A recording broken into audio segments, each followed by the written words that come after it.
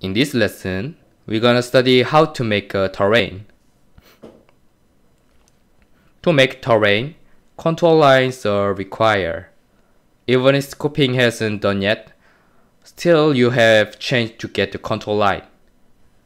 Download a numerical map from the website ngii.go.kr in Korean, 국토지리정보원. This map contains data about roads, buildings, contours, rivers or stream, and so on. Enter the address you want and get the numerical map with different scales. The scale with the least value provides the most accurate data. So download the map with this scale, sign up for membership of NGII, and you can download the map. The numerical map doesn't contain information of the cadastral map, so download the cadastral map from the website Rpaec, in Korean, 토지 이용 규제 정보 서비스.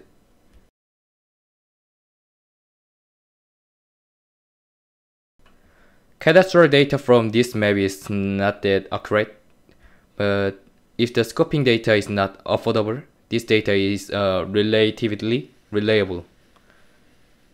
You can scope a lot of regulations as well as cadastral data. You need a program for architecture like Rhino or CAD to modify the Excel file. Open the numerical map and orange line would exist, which are the contour lines.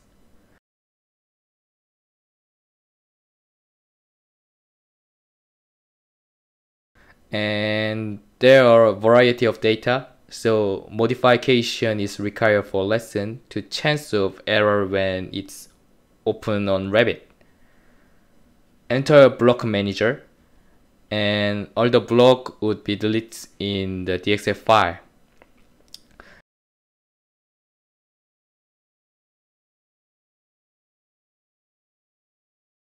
Not only block, but also text should be deleted too. Selecting them one by one takes a long time, so layers would be help. Select an object and look at property tab. The layer containing the object then will show up.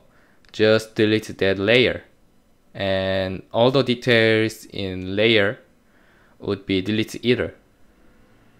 The layer start with H seems useless, so delete all of them. Center line of the road are useless too, so find out the layer containing them. Remember how to find out the layer of the object. Select the center line, then property tab will show the layer of this object. Delete the layer with same definition. Delete all layers except one containing data with terrain or road or buildings.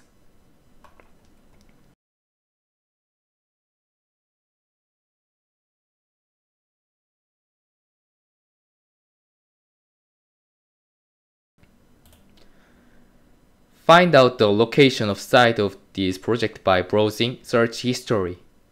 And of course, modify the scale of this model.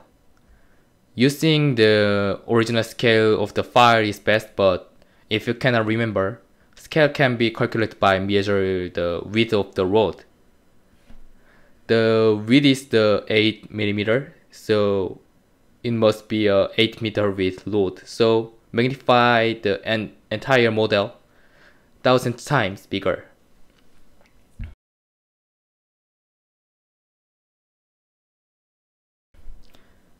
The entire terrain data is too big comparing to context we create.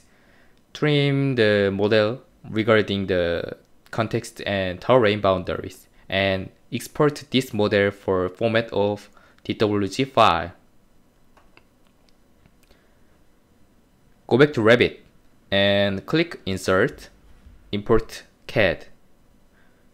Import the DWG file saved in prior.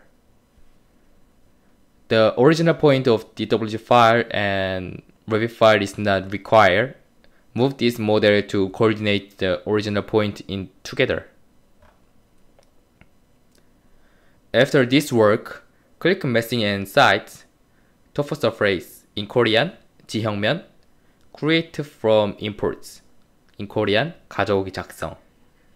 Select layer having terrain data only.